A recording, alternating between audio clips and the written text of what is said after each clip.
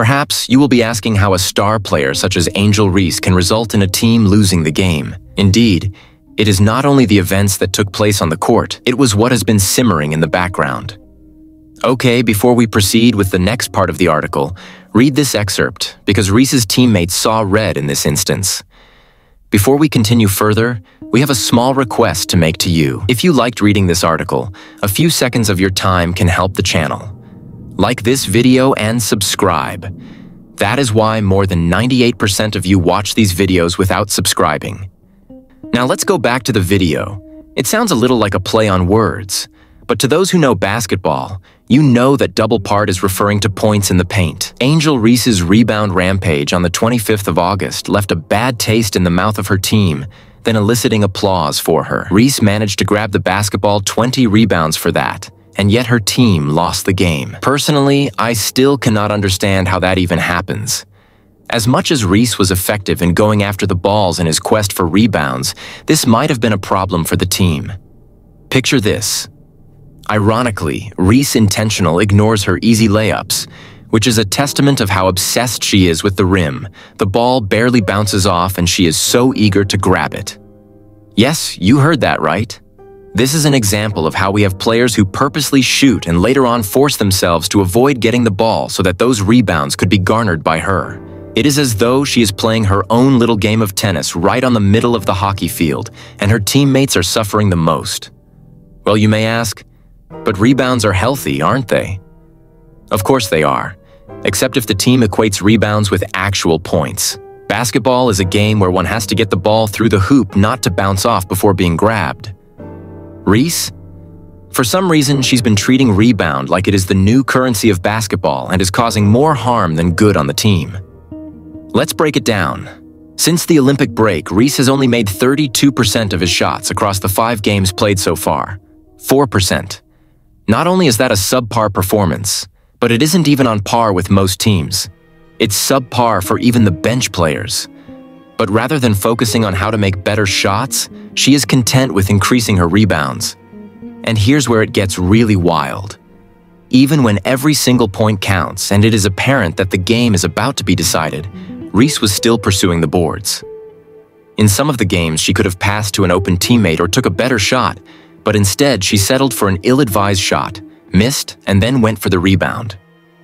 I go to work and see a person slapping a ball back and forth against his own hand, while the team is attempting to actually succeed. Her teammates? Not only are they frustrated, they are angry. Just think getting back and playing fantastic defense, sticking your foot in the ground, preventing the other team from scoring, steal, full head of steam, good position, perfect shot opportunity, only to look at your teammate who will turn his back on you just to get another rebound. This will surely drive anyone out of his or her mind. The last nail in the coffin really happened at the last few moments of that game. The match was in the close fight. Spectators' attention was focused on the field, and Reese had an opportunity to become the Raposa of the team. But, as you already guessed, she did not go for plain vanilla. Instead, she went for another rebound. The ball swished through the rim, and the clock indicated that the time has ended and the game over. Reese reached his 20th rebound, but that was it as the team suffered another loss. The locker room? This was about to burst out. Things get ugly when a team's jewel becomes the issue, and that is what Washington faces concerning the Wizards.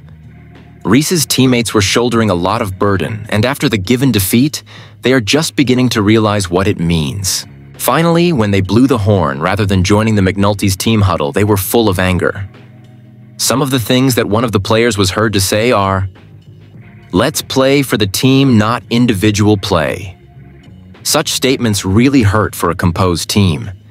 It is the kind of comment that makes you feel the pain in your heart at any given time, especially if the comment was directed towards the so-called team leader. But for real, we can't blame this feeling of frustration to happen on the spur of the moment. This is clearly seen from Reese, whose arrogant and rude behavior has been wearing down her teammates for the past few episodes. In fact, she has kind of a credibility when it comes to being, I guess you can say, difficult to get along with.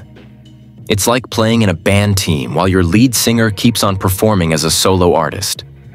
It is not just her personality, as I've mentioned earlier, that personality has its effects undoubtedly, but there it is, can be easily changed. The team has been performing poorly for the last few games. To be precise, one may term it as disaster. They have had a series of losses that have made the fans and analysts to start crying foul. But while the team continues to struggle in assembly, Reese's numbers, on the other hand, are improving. Coincidence? Her teammates do not agree with that. More so, the rebounds increase every game, but so does the number of losses for the team. Her teammates are left wondering, is she playing for the logo of the team or for number which is on the back of her shirt? Despite having totally failed to fulfill his initial aim, the locker room is now colder than ever. What used to be support and appreciation from other players is now disdain from Reese. What was once friendly and jovial meals with teammates are now a forced and uncomfortable sit-down. However, if things got to this level after the heartbreaking defeat in the last second, then that was it. After this event, one of Reese's teammates erupted. Junior sat down as the teams exited the court. Contrary to this, "We're a team, not your personal highlight reel," she said like fired bullets.